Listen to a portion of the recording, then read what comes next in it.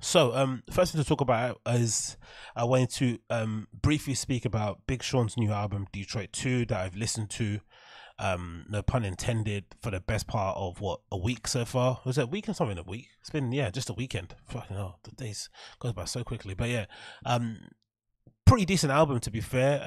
All just to get out of the way, I've never really been the biggest Big Sean fan.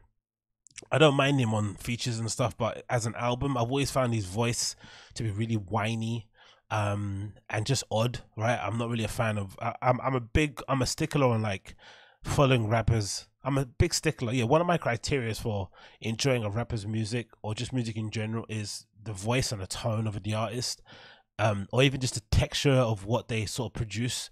It can turn me on or off, and Big Sean just unfortunately has that voice, that tonality that just really great to me. It's sort of like, fingernails on a chalkboard, just as on my vibe. And I guess part of the reason is because the other side of it too is like, he doesn't necessarily, in my opinion, make great albums, right? He tends to make great singles with even some of his songs have got great parts in it. You might like the first verse and the chorus, but then the outro, the bridge is a bit odd. It just seems to be a little bit clunky in terms of his overall song making ability, which is disappointing because technically as a writer, writing his, reading his raps and stuff, right?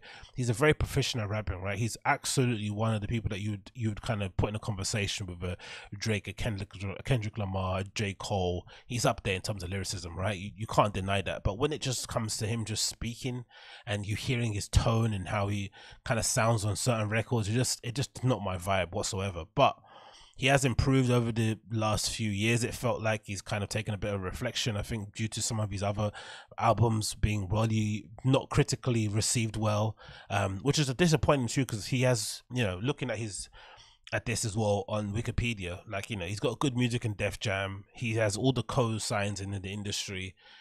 Everybody seems to like him. He seems to be a pretty decent dude. He's given every access to some of the best producers and rooms and studios all around all across the world, basically, or maybe across America.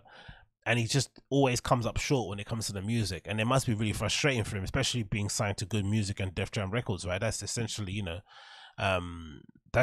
like, you've basically made it, right? When you've got those two labels as your cosigns, right? Good Music, of course, being um founded by Kanye West, and then you got Def Jam with the whole, you got Def Jam, like an industry stalwart of a brand, right? So you'd imagine this would be a great platform to make great music, but unfortunately, it just isn't the case for him. But don't get me wrong, this is probably my favorite Big Sean project overall, front to back. I still think it lacks cohesion. I still think there's probably some tracks on there that could have been, omitted, but I do understand that he was desperate to give his fans more music because they've not heard from him from a while, so you want to just stack the album full of tunes. And I actually much prefer artists that do it this way than the whole deluxe thing. At the moment, I'm getting really bored of it, especially because some of the deluxes aren't deluxes, right? It's just two extra tracks or bonus tracks. Gashi did it recently, who I'm a big fan of, but he put out a really good album, I think 1984, and the deluxe track album now has only two extra tracks on it. So it's like, what's the point of not reshooting, but re-uploading an entire album to Spotify just to add two more tracks? I get it, you want to add to the streams, but it's not necessary. So I'd much prefer an artist coming out with a 26, 24 track album on the bat, just straight out of the blue, than actually giving me a deluxe album, or maybe breaking it up into two and actually having them be thematically two different projects that you can maybe, release over a set period of time. So going through the track list, some of my favorite tracks on the album, I would say a standout would obviously be a Deep Reverence featuring Nipsey Hussle, R.I.P. A real shame that that guy is not here no more, man. Hearing his tonality, hearing the way he raps and he comes in on records, it's just amazing. He has this really weird cadence when he raps that's sort of melodic without even being melodic in a weird way, if you get what I mean. Just, and especially on those kind of boom bap, sort of like, grimy West Coast beats, something that Hit Boy is sort of synonymous with. Oh, again, Hit Boy's thing. So not all the tracks are produced by Hit Boy, but I'm assuming he was actually producing it. I assumed, because it just feels a lot more like a smooth one to whatever. How many tracks? 1 to 21 project. It just feels a lot tighter than other Big Sean projects he's put out, and I'm assuming that's because he has one person sort of like overseeing it. And this is kind of something I hope he does going forward, because I think this is probably bring the best out of him. I think Big Sean does need an executive producer or a producer to basically sit down and craft and, you know, tighten up the project. As good as he is at rapping, I just don't think he has the ability to do that in that regard, which is, you know, it's not a slight, because I think there's not a lot of artists out there that can rap as well as him, and be able to kind of, you know, produce or sequence an album well. It is a rare trait to have. But regardless, the other track I enjoyed a lot was obviously Wolves with Post Malone. It's a really good track, but the standout one for me that I've been playing again and again and again is number 5, Body Language, featuring Ty Dolla $ign and Jhené Aiko. Like, God almighty, first of all, Ty Dolla $ign's runs and harmonies in the background, like, just sensational. I really do hope, like, that we've got this from Ty Dolla $ign, we've got that track Expensive, a few other features he's been on. I'm hoping that the album that's due to come out is really good, because Ty Dolla $ign has a real tendency of only dropping really solid projects, right? So really solid mixtapes, but then his albums can be a bit lackluster. I'm really hoping whoever's in his camp is taking the time this needed to actually put together a solid album, right? He deserves it. His talent deserves a classic album, and he doesn't have that at the moment. But Ty Dolla $ign features are just sensational, and Jhené Aiko, man, god damn it, man. Maybe it's just me, and because, you know, you see them plus all over social media, but the chemistry when they're both on the same track is just palpable. You know, you can really feel it. Hopefully we get another, what is it, as much as I look at the time, I didn't really enjoy it, but what's their kind of collaborative project they do? Is it 2819 or whatever it is, whatever their kind of collaborative R&B-ish hip-hop collab they do?